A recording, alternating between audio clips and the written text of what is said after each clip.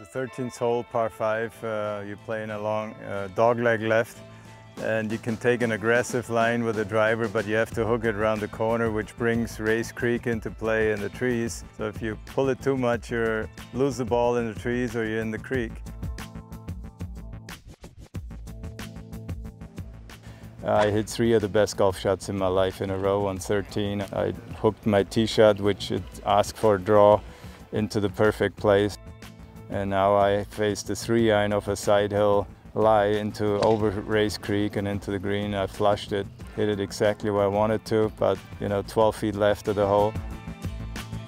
I made a beautiful putt for an eagle, and I increased my lead by 1 when it looked like I might lose a shot, and that was key for the last 5 holes. It's just a very special place in my heart.